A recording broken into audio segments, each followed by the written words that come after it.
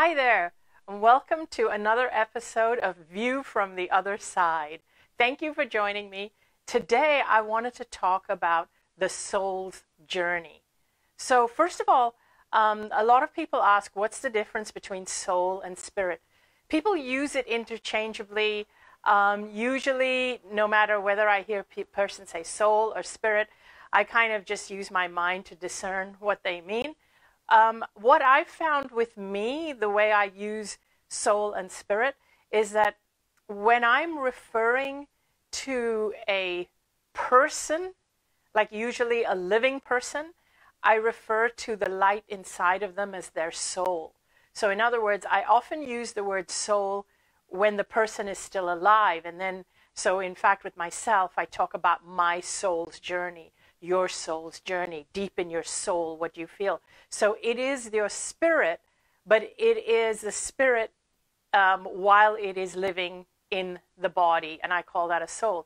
I tend to use the word spirit when it's disembodied, when I'm speaking about specifically about the other side. I say, oh, I got a message from spirit. So I'm talking about a disembodied soul, but because they're not in a body, I tend to call them spirit. I don't know where I got this distinction from, but it just seems to be how I use these two words. So I just wanted to start by explaining that.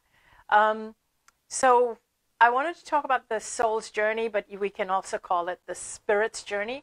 But really it is, I'm speaking about the journey of them coming into life and going back into death. So it is the journey of the soul.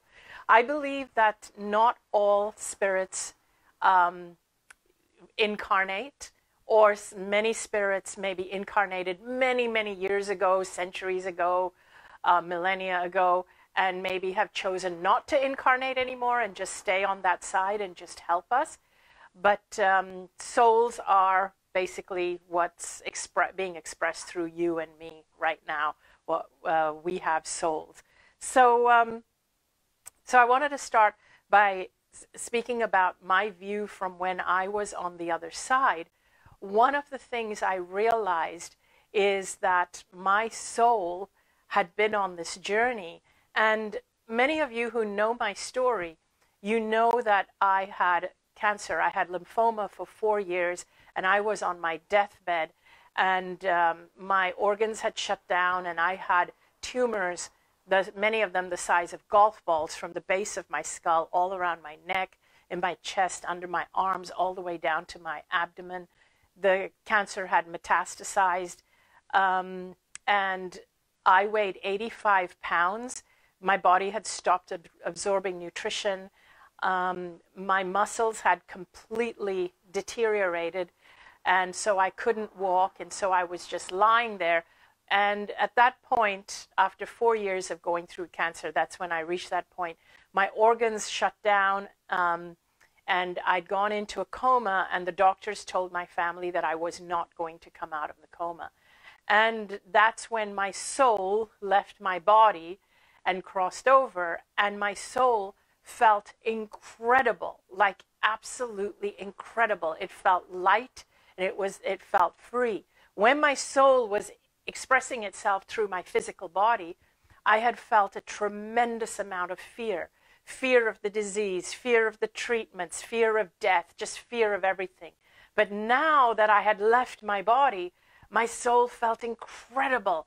It felt loved, like unconditionally or divinely loved, like it was bathed in a sea of love. It just felt so amazing. It was the first time that I recall ever feeling that level of love. I had probably felt that level of love before I came into life, but I had not felt that level of love in my physical life. But one of the things that I felt, which I recall that I want to share with you, is that I felt as if I had been on this arduous journey, and that now I had come home.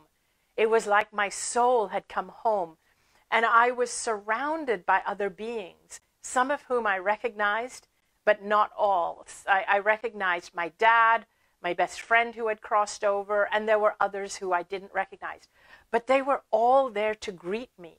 They were there to welcome me home. And it was like such a beautiful and loving and warm welcome. Nobody judged me. And even the souls, like my dad had hurt me really badly when he was alive. All I felt even from him was pure unconditional love. Something happens when we shed our bodies, where we realize the hurt that we've caused other people.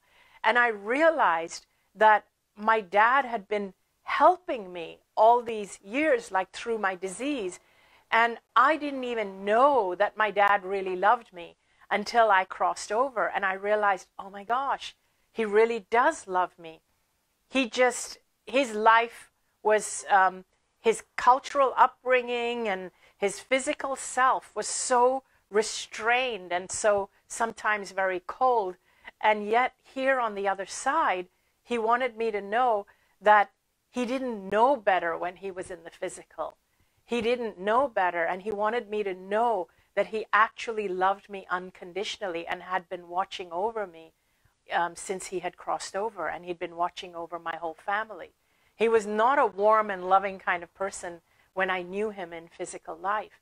So when we cross over, we really do leave behind all that baggage, that even the baggage that causes us to even be awful people, like awful or abusive. Not saying that my dad was that awful, but even if you have someone in your life who is awful and abusive, it's like when you cross over, or when they cross over, they realize what they've done, and they're like, oh my gosh, I really screwed up that person's life.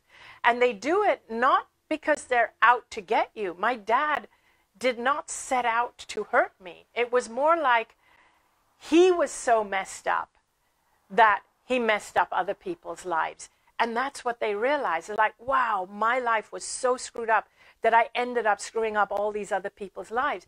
And then what they feel is they want to go out of their way to help these other people who they've hurt. And so they, interestingly, the ones who've hurt you, can actually become your greatest allies and supporters and guardian angels from the other side, even if you don't realize it, even if you're not willing to accept it, because it's hard for us to accept it. We reject the notion that someone who hurt us in physical life could be our guardian angel, because our minds are like, oh, we kind of repel them. But you don't need to accept it. They're still there in the background, making sure they're taking care of you. That's what I felt when I crossed over. That was the direct imprint that I got from my dad and from other souls who were there. One of the things that happened, if I fast forward a little bit, is that when I came out of the coma, and I remember a couple of days after coming out of the coma, after the near-death experience, and I was still lying in bed recovering. It was literally a couple of days after coming out, and I was recovering. But I was elated at being given this second chance of life, because now I wasn't dying anymore. I knew I was going to be fine, because I was given the choice of whether to come back or go or continue. And my dad said to me, I have these gifts waiting for me. And so I came back. And so a couple of days after that, a nurse came in and said, you need to move around. You need to exercise. You need to kind of move your legs a bit. So she helped me get out of bed and to kind of walk around the room a little bit. So I was holding her arm with one hand and holding the IV stand with the other hand, and we were kind of walking around the room. And I said to her, can I just go to the bathroom and look in the mirror? I haven't seen myself. I haven't seen how I looked in ages. Now, I had been feeling euphoric after coming out of the near-death experience. But when I looked in the mirror, I actually got a shock, because I didn't look anything like how I thought I looked. What I thought in my head was that I was already looking well. But the physical body sometimes, with denser energy, needs time to catch up. But when I looked in the mirror, what I saw was someone who was completely emaciated. My cheeks were completely sunken in. I literally looked like a skull. My head was bald. I had no hair. Cheeks were sunken in. And I had this big bandage around my neck, because I had these open skin lesions. And when I looked in the mirror, and as I told you, I weighed about 85 pounds, I looked at myself and I actually started crying. Because what I saw, remember I just came out of a near-death experience, I wasn't crying out of vanity for how I looked, but what I saw was that I had put my own soul through quite a journey.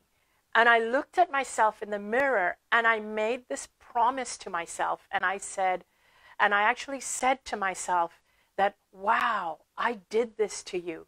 And when I say I did it, I'm not saying it's your fault if you get sick. But I realized the reason I had got sick, I realized this in the near-death experience, the reason I got sick was because I had never loved myself. I had always thrown myself under the bus, judged myself, criticized myself, put myself last. I had been a doormat to everyone. I thought everyone else was more important than me. Everyone else's problems were more important than mine. Even when I was sick, I didn't prioritize my illness. I worried more about troubling other people. So I hid the fact that I was sick. Even as the cancer got worse, I pretended I was fine because I didn't want to bother anyone. I didn't want to be a problem. So I put myself through treating myself like a doormat and not honoring myself and suppressing myself and suppressing my soul. And now here I was on the other side of the near-death experience, looking at myself in the mirror, and I really saw my soul as I looked in my eyes, and I was crying, and I said, I will never forsake you again. I will never put you through that again.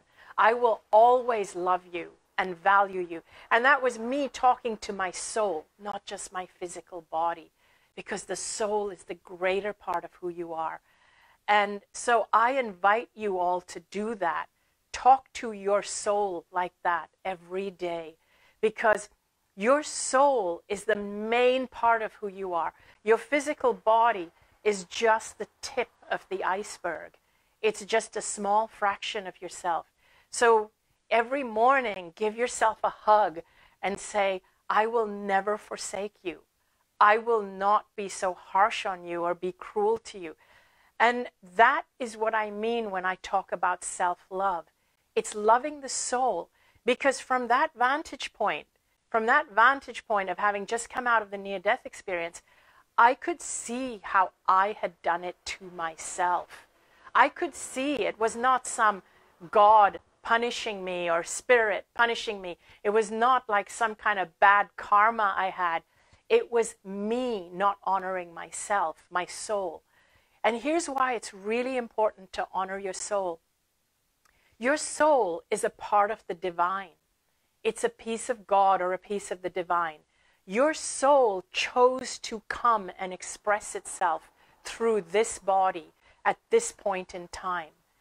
And if you deny that, if you don't love yourself, if you keep criticizing yourself and judging yourself and throwing yourself under the bus and doormatting yourself, what you are doing is you are denying a piece of God, the divine, from expressing itself through you.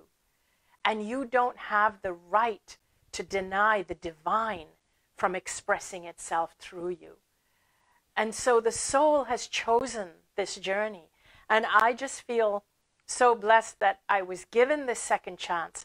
But I truly believe that had I known then what I know today, I wouldn't have had to suffer so much, which is why I keep sharing my story in so many different ways. I want people to truly know what it means to value your soul and your soul's journey and to love yourself. It's not just about loving your physical body. It really is about honoring the journey that your soul has been through. Whatever you've been through, if you've been through abuse or whatever you've been through, if you've been through hardship or poverty or relationship issues, you are here, standing here right now, and your soul has been through all of that with you. And you always have the choice to make different choices moving forward. So honor your soul. And the more that you love your soul, the more likely you are to make loving choices for yourself. So what changed for me and my soul's journey on the day of that near-death experience was that I chose to make more loving choices for the trajectory of my soul, for the journey of my soul. Up until the point that I died, I made every choice from a place of fear. And what does it mean to make every choice from a place of fear? It means I feared not being good enough. I feared the disapproval of other people. I feared getting sick. I feared cancer. Everything I did came from a place of avoiding other people's disapproval, avoiding getting cancer. I ate all the right foods and did all the right things, but not because I loved my soul and loved my life. I did it because I was afraid of getting sick. I was afraid of getting cancer. When we live that way, what we're doing, the message you are sending to your soul when you live that way is you're sending the message that my body is weak. I have to intervene all the time. In actuality, we need to live the other way, what I call the inside out way instead of the outside in. So what is the inside out way? The inside out way means allowing your soul to take the lead in your life, allowing your soul to express itself through you, knowing that your soul is eternal. It's super powerful. It's connected to all the wisdom of the other side. It has access to information that you cannot have access to in the physical. You have access to the internet. Your soul has access to the esoteric net, and that is infinite. It has access to the infinite net. And so you want your soul to give you information. What I was doing, and we all make the mistake of doing this, what I was doing is I was getting my information from the physical world, from other people, and all this information was fear-based information. That, oh, 1 in 3 people are going to get cancer by the year, whatever, 2015 or whatever.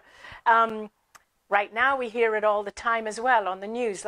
And what that information does when we're feeling all the time like you might get cancer and then you're watching other people get cancer, what it does is that it makes us feel like victims of our circumstances. It makes us feel that we can get sick at any time and our bodies are actually not strong, and our soul, it doesn't empower, it disempowers you, and you feel I have to go do the research to figure out how to prevent cancer.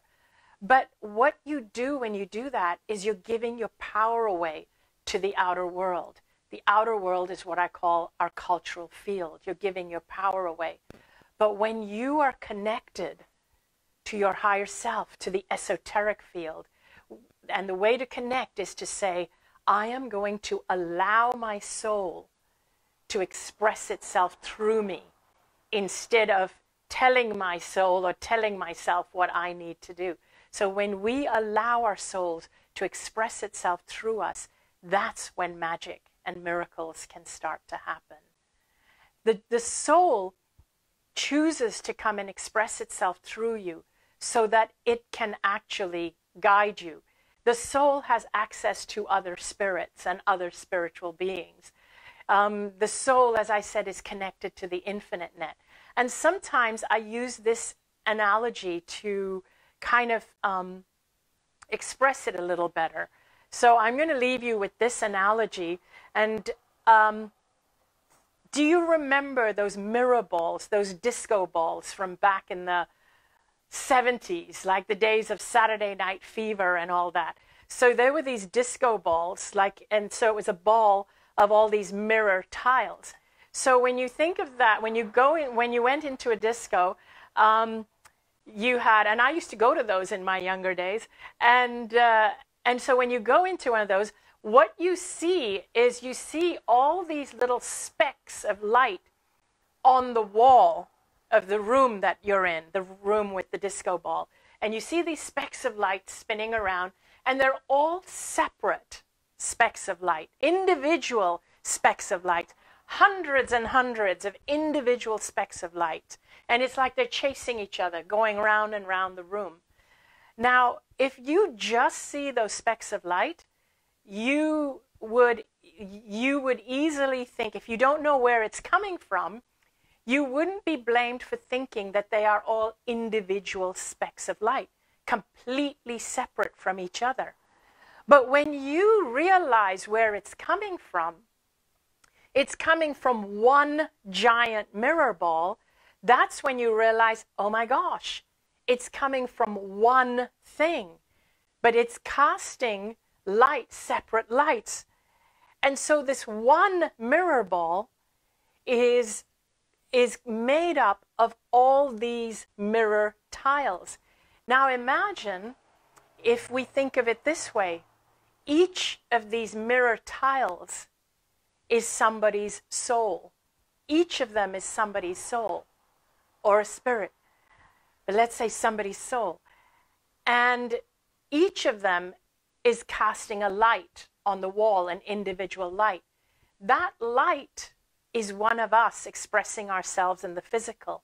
So each of those tiles is expressing itself as a light on the wall. Each soul is expressing itself as one of us, as a physical body. We think we're separate. We compete with each other. Some people among us in our world are ruthless, and we feel we need to get ahead of other people. But when we die, we realize we're all part of the same mirror ball. We're all actually connected. If only the soul realized it while it was alive, it would actually handle life very differently. It would treat each other very differently. But it's only when we die we tend to realize that it's only when we die do we tend to get that understanding that we are all connected as one mirror ball. And because we are all connected, if you can realize this while you're alive, then you will know that you are just a speck of light. But your soul that is reflecting that light, your soul where your light that's shining through your eyes is coming from, your soul is connected to every other soul. And because it's connected to every other soul, it can access information from all the other souls. That's how we have ESP. That's how we can know what other people are thinking when we tune in. That's how we connect with other people, because we are all connected at that level. When we live knowing that we're connected, we become so powerful. When we live as though we are just that light on the wall and don't even realize that there's a soul, that's the mirror ball that's reflecting on us, that's when we compete with everyone else. That is what living in fear. So I always tell people the difference between living in love and living in fear is that living in fear is believing that you are just a random speck of light, not connected to anyone or anything, just an accident that's floating around, and you are a victim of anything that might come along, and you have to constantly run around and protect yourself and do stuff to take care of yourself. That's what it is to be disconnected from your soul and from the mirror ball or the divine. Let's call the mirror ball the divine.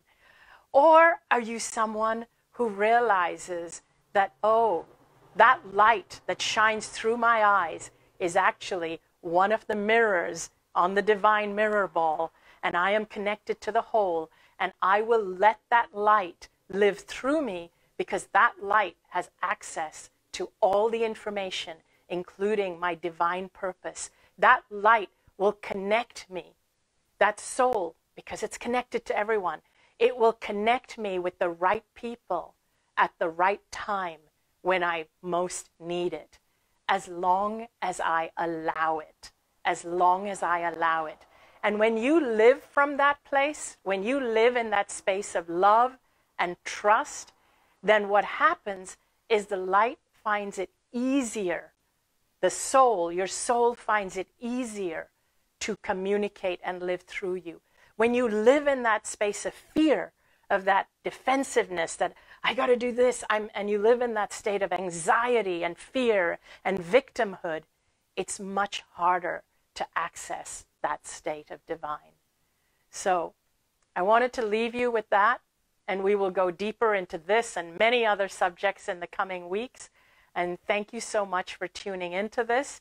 And just remember, live from the state of love instead of fear. It's much healthier, it's much more powerful, and you will get divine messages and divine connections.